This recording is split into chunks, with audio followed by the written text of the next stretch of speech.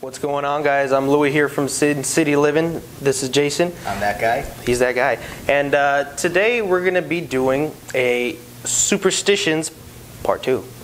As always, please hit the like and subscribe buttons, and we appreciate our patrons. All tips and support are only going to go towards making the channel better. We hope to add a few more games in over time.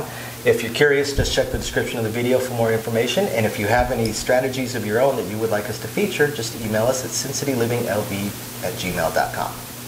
So, go for it, Louie. I'm going to start off with the same dice. Same dice requested. Same dice requested. This one will drive... It doesn't necessarily drive me crazy, but if a die goes... Yeah, it makes me laugh. But if a die goes halfway across the casino and people are spending half an hour looking for it and they want the same die, then... I'm exaggerating when I say halfway across the casino and half an hour to look for it. But sometimes it will take a hot second, because depending on the color of the die, depending on the color of the carpet, depending on where it went or who saw what direction it went into. They'll take a U-turn. We'll see it going this way, but as soon as it hits the carpet with those corners, they might take a U-turn. We'll go, oh yeah, it was heading that way, and they'll find it over there 15 feet. Or people will come walking by and they'll start kicking it on that, because they don't see anything. They're just walking, they'll kick the die somewhere. That actually happened. It got kicked twice. Each time when they were bending down to pick it up, someone else booted it. And I'm standing there watching, trying not to laugh. It was an absolute riot. That's funny. But there's... I am curious on that too. All the other dice have the same number of sides, weigh the exact same, or the exact same size, have the exact same probability of numbers rolling. Yeah. So what really amuses me on the same dice thing though is when it's a come out roll. Oh yeah. It's a come out roll. Yeah. It's the player's first shot. They're trying to set a point. The first, we just handed them the dice. They're not even on a hot roll. It's their first roll. Right. They throw the dice. One goes off the table. Same dice. But we just came out. For what reason? Is it because these dice are going to roll the number that you said? You didn't set a point yet. Are these dice hot? You don't know. You just threw them and you threw one off the table. Right. I'm just baffled by that one. That one absolutely cracks me. They just know it. That's all it is. They just know. When they grab them, they're like, oh, these are the ones. Right. These are the ones right here where I'm going to win my $10 field bet. What, those dice are the one ring? Oh my gosh. One ring to rule them? One die to rule them all. Yeah, exactly. It doesn't make any sense. I mean, during a hot roll, die goes off or something, or goes inside, or it's same dice, and the way I imagine is that because they're having a hot roll, those are the hot dice. They don't want them. You hear people, I don't want the dice are cooling off. The dice are cooling off. What? What do you mean the dice are cooling off? Yeah, that one cracks me up. When there's like a gap, when there's a pause because we're paying out some bets or somebody's got some tricky stuff. And, oh, come on, give me the dice. Dice are cooling off. You're cooling off the shooter. What? Yeah. Exactly how, like, what sense does that... Oh, speaking of which, another one of my favorite ones. Actually, this one drives me nuts. And drives almost every floor nuts, too. Dice setting? When people tip the shooter. Oh, when yeah. People tip the shooter, like, oh, man, that shooter did a great job. Yeah, they really worked hard. I mean, they threw quarter-ounce pieces of plastic and got lucky. Tell me exactly how that... I mean, it boggles my mind. People are like, oh yeah, I'm gonna skip my turn because this person's a really good shooter. You mean they had a good hand last time around? Yeah. And it's astonishing how much people have a fantastic hand, and then the next 4 times they throw the dice, it's point out. Yeah. And along with that, the people that come up to the table, I'm a great shooter, or you guys just need to pass them to me. That cracks me up because 9 times out of 10, they throw the worst hands on the table. Yeah. It boggles the mind. Yeah. I don't understand it. What gives them the impression that you're a good shooter or a bad shooter? Nobody's a good or a bad shooter. It's not a skill-based game. No. It comes down to probability. The probability of how the dice land.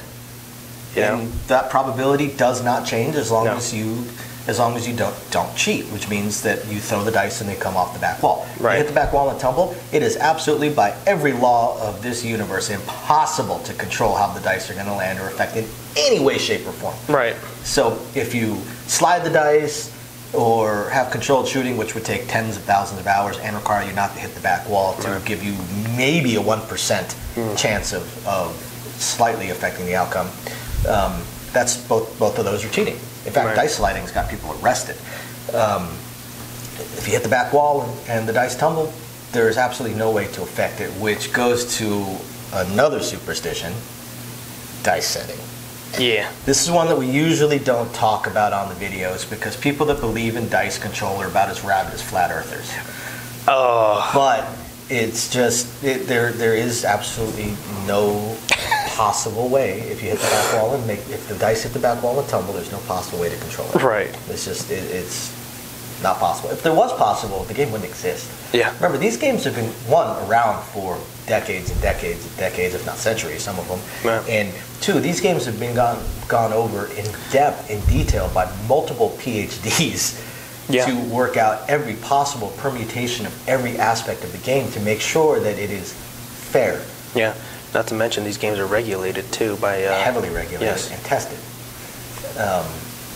So yeah, the dice setting or the rituals. I love the rituals. You know, okay, let me set my dice and let me turn it this way. Then let me look at the bottom. Then let me look at the sides. And now I need to dry off my hand. And then they start tapping it on everything. Tap the dice, a couple quick circles, and then throw them. Meanwhile, everyone else at the table is just going.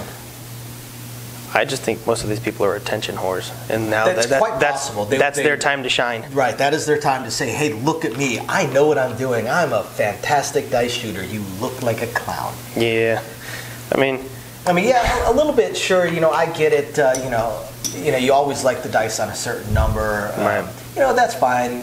You know, you got. I'm not gonna lie. There have been times where I went out to play dice and I set the dice on a 12 every single time. Most of the time, I just pick them up and just chuck them. That's how I do set it. the dice, I pick them up and I chuck them. Right. But there's been times where I just kind of playing around. I just kind of set it and launched it. Sure. I didn't go through this 3-minute ritual. This 10-second ritual. You want to set the dice because you believe that makes a difference? Cool. It's your game. Have fun with it. That's fine. But when you're going to set the dice and then turn them around each other, then spin it, and then stack them up perfect, turn them, look at the bottom. I don't understand the looking at the bottom thing. you got to make sure the bottom one's correct. Look at the bottom, tap on everything, then dry your hand off, because it's hard work throwing these quarter-ounce pieces of plastic, and then spin them around every bet 3 times before you throw them. At that point, you just look like a clown. And I've actually seen people that get mad because the casinos understand that there's other people playing as well, not just you. Yeah. And other people deserve to have a game at a decent pace, not a lightning fast pace, right, but at a decent pace. Right. So at a certain point, the floor is going to tell you, look, you need to throw the dice. Yeah. And don't tell me, you can't tell me how to shoot. Well, no, we can't. We can just take the dice away from you and let someone else shoot. Right. Even in the middle of your point. I actually did that to somebody the other day, and they weren't allowed to shoot for the rest of the night. But they did stay and play for a couple of hours, and they didn't argue with us either, which was a rarity right there. But yeah, these rituals are just, oh my God, you know. I've got one. Have fun with it, cool. But to go through this big elaborate ritual, you're just an attention whore, like Louis said. I've got one. It's still with the dice setting. The people that'll set the dice perfect, do the whole ritual, and then shake it. I knew you were going to go with that. That makes everybody laugh. Oh my God. I think one day you were sitting on my game, and there was this dude setting the dice, and then he did the whole ritual, starts shaking them, and I lean over. I think I might have mentioned something to you, and we both started laughing about the whole situation. This might have been like a year ago, but it was so. Every time I see it, it makes no sense. It's an absolute riot. Got the dice right. Okay. Oh my God! It doesn't. I heard a player one time say, he leans over. He's with his girl, and he's trying to show off that he knows the game. He knows how the game works. And he goes, it's math. It's science. He goes, you see the way that they set the dice, that mathematically proves that, or mathematically reduces his chance of rolling a 7. It's just math. It's science at this point. And I leaned over and luckily this is when we had the mask on. I leaned over and started laughing to myself. It was so. I heard the exact same conversation once. Oh my gosh. And yeah, it's funny. It's an absolute riot. Like I'm not too sure what video game comic book science they're working off of, but. It's just science, Yeah, it's just science. It's just he's mathematically reducing his chance of rolling a 7. He's increasing his chance of rolling whatever his point it is. It makes no sense. It's so stupid. As long as they hit that back wall, it doesn't matter. Oh my gosh. I know a player. He has trouble hitting the back wall, so he's not allowed to shoot anymore. But he is one of the more superstitious players I've ever seen. And even as a player, he believes that as somebody is throwing the dice, he'll go and fake like he's going to put a field bet down, but he won't even have chips in his hand. He'll just do that. He'll just do that as if he's trying to trick the dice into thinking he was going to bet the field. He'll, as the player throws the dice, he'll do something like that, like he's going to throw in a bet because he likes to bet the center action. Like he's trying to trick the dice into thinking he was going to bet a field bet or bet a hard way or something. So the dice will land on something else. Like somehow the dice are apparently sentient. I mean, they're transparent. So like the people think we have magnets, they're transparent. Yeah. But apparently the dice are sentient, and he has all these things. It's an absolute riot. He used to have a big ritual too before he was cut off from shooting. That was really stupid, but he literally, he'll have the chips in his hand. The player picks up the dice to throw them, and he'll go to trick the dice into thinking he was betting the field, or he'll go, and he'll do that a couple times. Oh my God! What the hell are you? That's doing? Annoying. No, it's an absolute. Oh, his ritual. He would get the dice, spin them around each other a couple times. He would set them. He'd dry his hands. He would do a cage over the dice, and then pick them up and throw them. And he'd throw them at such a low velocity that they wouldn't even come close to the back wall. So eventually he got cut off from shooting. But yeah, it's absolute riot right there. What? That didn't make any sense. These rituals and these superstitions. How about the one on roulette where they have to make their bets once the ball is moving? They can't make their bets while somebody's mucking, or they're paying people out, or not they're paying people, when somebody buys in, and the dealer's moving the chips to the player. When you do roulette as well, you're also giving the player time to make their bets. You don't want to just every hand spin the ball. Okay, no more bets. No, you'll sit there and wait a little bit. Look, watch, make sure. They'll have a couple players, give you some money to set up some bets. But you'll have 1, 2 players, they'll sit there and wait. As soon as that ball's moving, they'll start making their bets. And then once the ball starts slowing down, and then the dealer goes, no more bets, they start waving off. They're like fighting, like and pushing against, the hand of the dealer. It makes no sense. It's just like the dice players that don't place a bet until the dice. Oh, you talking about the field bettors? Hands. Oh my God! A lot of times it's field bettors. Sometimes it's center action bettors. But a lot of times it's the field where they'll sit there and they're holding their money, and we'll look at them. Do you have any bets? Now's the time. Yeah. And they just sit there holding their money. Their bet is in their hand, and they're waiting. We hand the dice to the shooter. Oh my gosh! What? Just what? Why? Yeah. Just why? And yet those same players, if they're shooting, all hell break loose. Furious if someone bought in the middle of the roll. Yeah. Because somehow that also affects the dice. Yeah, buying in during the middle of a roll. I never understood that either.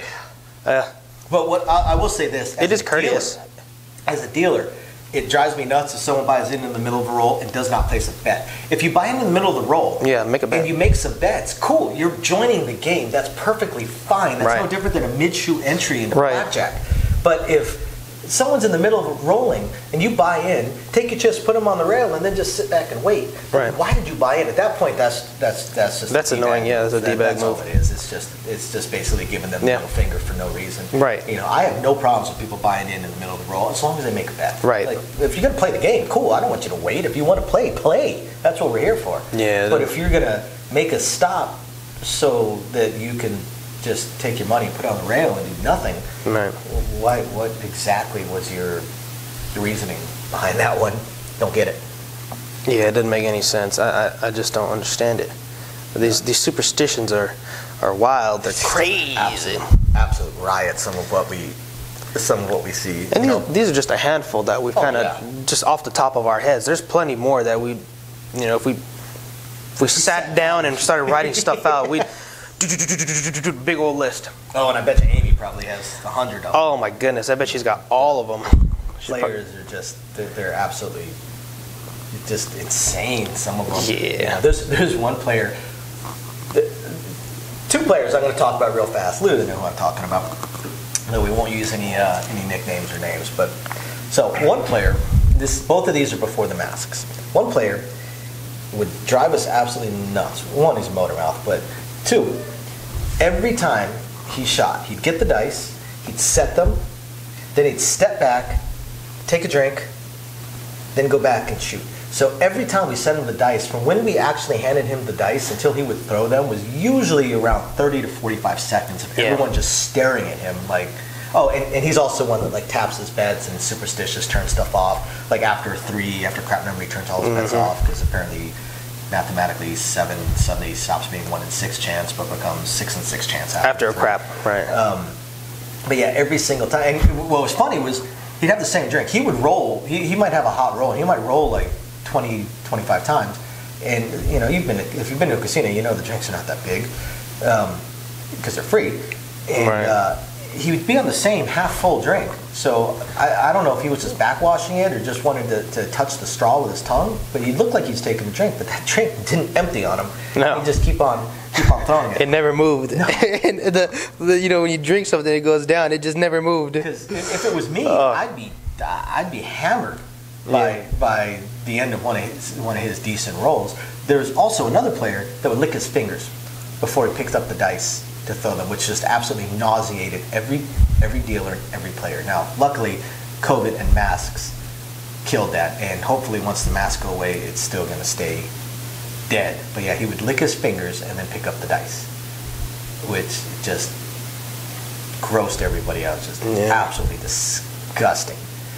Those dice have been everywhere. Oh yeah, and in fact, there was a day where I had him as a player, and about 20 minutes after he left, there's another player that actually kissed the dice. Like, I get it, you know, blow on it, stuff like that. Okay, yeah, I can get that. But he actually kissed the dice. And I was like, dude, you do not know where those dice have been.